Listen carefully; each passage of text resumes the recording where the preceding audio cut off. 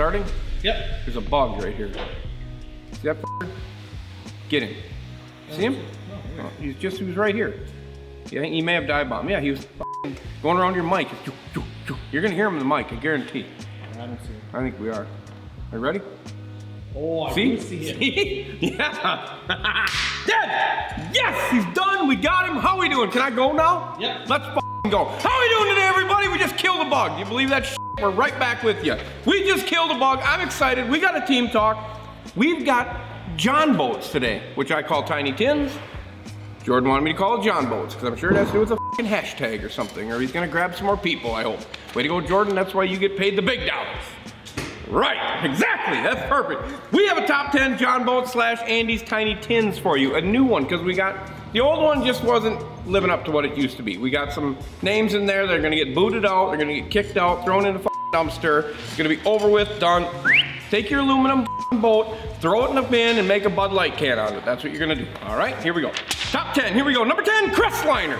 Crestliner made the list. You know why Crestliner made the list? Because I needed something to be about. That's why we put Crestliner on here. Jordan wanted me to have something that pisses me off, so let's put Crestliner on here. Why did Crestliner make me mad? Because in V-bottoms, like that one over there, that transom's rotted out, I guarantee it. Not so much probably on the flatboat though. Their flatboat at one time was kind of like the Ranger flatboat that they made, or John boat, or tin boat, whatever you want to call all this stuff that I'm talking about today. That has since gone down the way and off to another world. The new Crestliner, I don't think, quality-wise, is where it needs to be, but it made the top 10. So, I'm not a fan of Crestliner. Never have been a fan of Crestliner. I've been a fan of the money I've made off of Crestliner. That's about why they made the list. Thank you, Crestliner. All right, number 9, Alumacraft. People are, well, Alumacraft, they've been around forever. They have been around forever. They made great boats back in the day. They made the ones that your dad or your grandpa went and bought, and you put the goddamn 15 horse on it. You broke every single rib on it. It literally was going like this down the river, and yes, you know it, it leaked and you caught your bluegills out of it. Yes, ever since then, getting worse. I know guys that had them and literally 4 trips, broke. Welded, broke. All the welds broke, but I put them in front of Crestliner because I like Alumacraft just that much more. I like that Alumacraft just that much more. Why? Because my dad had one, had a 15 horse on it, had a deck on it about this big, and I stood on that deck with my little handheld Minn Kota, backwards, sticking that way so I could go catch bass. That's what I started in. That's why Alumacraft's on this list, because my dad had one, a 15 horsepower Johnson. So there, that's my little moment for today. All right, number 8, Tracker. I put the Tracker Grizzly here. We're talking the Grizzly here, right? The badass Grizzly. The one that Neil had, the dinghy, the 14 something with a 25 Merc on it. We hit so hard, the Merc tried coming off. Transom didn't break. Good boat, quality boat. I don't think we even broke well, yeah, we broke some welds on the back by the transom. We just buzzed them up. He sold that boat. It had a kind of a decent fishing deck on it. I would say if you're not gonna put a trolling motor on it, you're just gonna go fishing. The thing I didn't like about it, how far forward you sat with a short tiller. There's a lot of long stretches, no turning type of deals with it. The really high boxes, had to step over the first box. Should have cut the damn box out, had a straight walk through right to the deck. But I think Tracker deserves to be on this list, so I put him at 8. And I believe that Tracker Grizzly would make a suitable boat at an affordable price for somebody. So you can go to your local, probably Cabela's or probably Bass Pro and find one of them, maybe. Or you can go to Jetta Marine, but Toby says he can't get any, so maybe Toby doesn't have any. But if Toby's got one, go see Toby at Jetta and get yourself a Tracker Grizzly. Maybe he doesn't even sell them anymore, I don't know. Anyway, number 7, Lund. Now you're putting the Lund flat bottom on this list? You gave me the option of the Lund flat bottom, right? The Lund Modified V, the one I'm thinking of, is that what I'm thinking? Yeah. Yeah, the Modified V. Yeah, okay. I'm just making sure that you weren't trying to scour something else in there because you didn't give me any models or anything, you just said Lund. All right, so yeah, Lund's at 7. Everybody knows I don't like the Lund Bass. I don't like the Lund Bass, I don't like how it's rigged. I don't like that. Some of the Lund stuff that was pre, let's say, 2018? 18 probably, transom problems. They did have some transom problems, rotted out, wood, but that's all gone now. So I think Lund's a good spot at 7. I think it's a little bit higher quality. Sorry, a little mint. A little bit higher quality than the Tracker. A name that's solidified in the north here probably is probably one of the best tin style boats ever built, but they're not on Andy's list. They're like 7, so there you go. Number 6, here we go. You ready? You wanna call it low? You wanna call it Lao? You wanna call it low-E? What the hell you wanna call it, Jordan? Lao. Lao, let's call it Lao today. All right, so Lao I made number 6. Why did I put him there? Just because I had one. I had a Lao. I had a Lao. I beat the living crap out of the Lao Roughneck. Lao Roughneck was a really good boat, and I liked it. I had a 1556, I think it was. I think I put a 50 horse on it, which was illegal. So, but it was a fast boat. It could handle it, no problem. I love the split bench in the back. Had the opening, real easy to use. I took out the center step, walked through, big deck. It was perfect. Carpeted it, floor. They made a quality boat. I mean, was it a great boat? No. Was it quality? Yeah. Did you break some stuff? Yeah. But did it fall apart like the Alumacraft? No. It didn't. So that's why I went with number 6 with low. Number 5, getting into top 5. Ready, Jordan? You got music for top 5? Can we do like a top 5 countdown? And number 5. We do that? You're not gonna do that. You're gonna piss me off. I'm gonna look for it. You're not gonna do it. All right, number 5, Legend Craft. I did a video on Legend Craft a while ago, way long time ago. I still believe they're a top 5 tin boat in today's market. They're affordable. They run hard. They make them out of heavier gauge steel or heavier gauge aluminum. I think we found that out, Jordan, right? They're a little bit heavier built boat. Can take some abuse. They run nice. They run, I talked to the owner. At that time, he was back ordered, so I'm sure he's still back ordered now. They were an affordable boat with a 50 horse on it, or 40, I think it was. Wasn't it, Jordan? Wasn't that 14 something with a 40? Or 16 with a 40. Yeah, 16, just 16. Yeah, it was just a 16 footer with a 40 horse tiller on it. But I think they came option with like a jack plate. There was a jack plate option with these. Yeah, so they're kind of built next level for jack plates, for the little setback. It's just a good boat. If you haven't checked out Legend Craft, go check out Legend Craft and just give them a ding, click, slide, take a look. See, I haven't done that in a while. It's coming back. It's coming back. We're getting into the boating season, so I'm gonna get some stuff. Some people hate that. You know that? My whistles and they don't like that. Whatever. We don't care. Whatever. So yeah, Legend Craft number 5. Go take a look at them. Go take a look, see what you think. Number 4, War Eagle. War Eagle is a heavy boat, built well. There's a lot of them up here. Service a lot of them. I don't see a lot of problems with it. Now, somebody out there may have had a lot of War Eagle and got pissed off, didn't like it, whatever. Comment about it, all right? Comment about it. But I really like the War Eagle look. I like how I just like their walkthrough style. I like how heavy they are. I like how they're built. They're not the fastest boat by any means, but I know there was a 19 footer with a 90. I think you could put on, or it might have been. I think it was a 19 footer with a 90 on it back in the day. Walkthrough, big front deck. It was cool. Number 3, Havoc. I put Havoc at number 3. They were my number 1 last time, were they not? 2. Number 2. Who was number 1? GP. Oh, okay. Havoc. Number 3, only reason being I've had a couple come through here, and some of the craftsmanship that I'm seeing, not necessarily hull, but accessories to the boat, like rub rails, some welds underneath the deck, just finishing, clean up. The finishing just wasn't top 2 for me when I came down to it. It was like, I still think they're probably one of the fastest flats built, or John boats built, especially with their race stuff. I mean, I don't think you can beat it.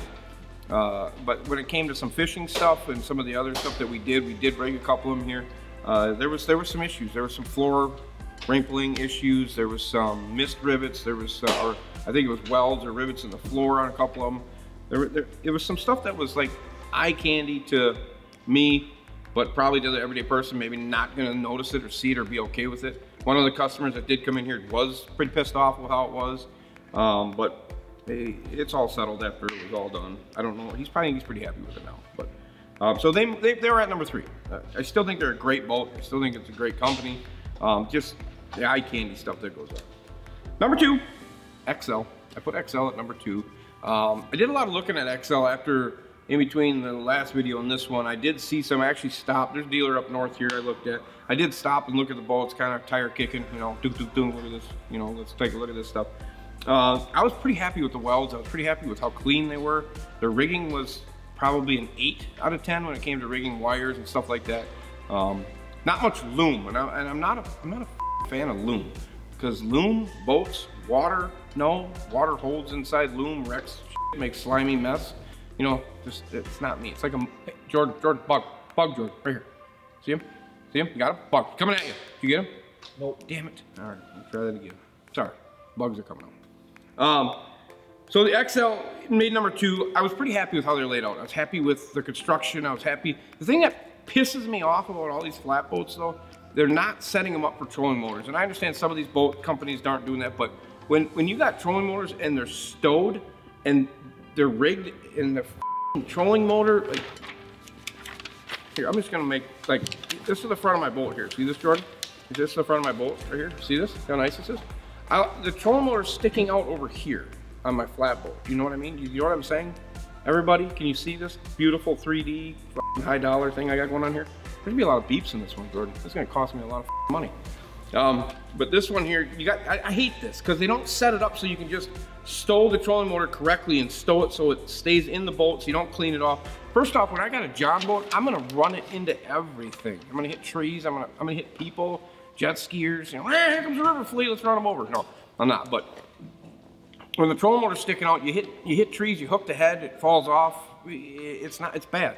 It pisses me off that we can't get it so that trolling motors are rigged, trolling motor brackets fit so everything lays beautifully inside the boat. Inside, so we're not cleaning stuff off. That's the thing that pisses me off. But that leads us to number 1, Jordan. You know who number 1 is today? You do. Why? Because you typed this up and I told you which one was number 1. Number 1 is Gator Trax. Gator Trax all the way. The Gator Trax flat bottom, the Gator Trax tin, his big boats, small boats, Gator Trax stand, lifetime warranty, no questions asked. He's not gonna bullshit you. He's going straight forward, builds the best boat. Gator Trax, Gator Trax, Gator Trax is number 1. And it's just, if you've never seen one, you've never been in one, I'd get yourself in one. You know, if you're around the plant, go take a look. Go take a look at the construction, go take a look at how they're built, go take a look at everything that they do at Gator Trax. Like I said before, when I was talking to those people down there at Gator Trax, they're the ones that told me that this is your job, this is what you do. You weld the stuff, you put the interior and you put the rig. That is the kind of construction that's there. It's your boat, you build it. So that to me means a lot. Gator Trax number 1, construction probably, rigging. I don't know about the paint. I really don't care about the paint. Paint's gonna fall off, I'm gonna run it into stuff. I mean, that's just the way it is. But when it comes to construction, reliability, when it comes to warranty, when it comes to whatever, Gator Trax is definitely gonna be there. It's gonna be number 1. You're gonna buy a boat, you're gonna spend some extra money, which in this industry, people are gonna have to swallow the fact that it is not a cheap deal. There's nothing cheap about this industry anymore. We're seeing a lot of it now. It's coming back. So pre-COVID was like a spike of, it didn't matter what it cost, I would say. And then we got into COVID and everybody got some money and they kept going with that. And now that is falling off, I think, and that has to do with where we're at in the economy. They're just not, they're bringing us stuff that you shouldn't own, and we're throwing a lot of it in the bin. There's a lot of bin material going on right now. But Gator Trax is gonna cost more money. XL is probably gonna cost, Havoc's gonna cost more money.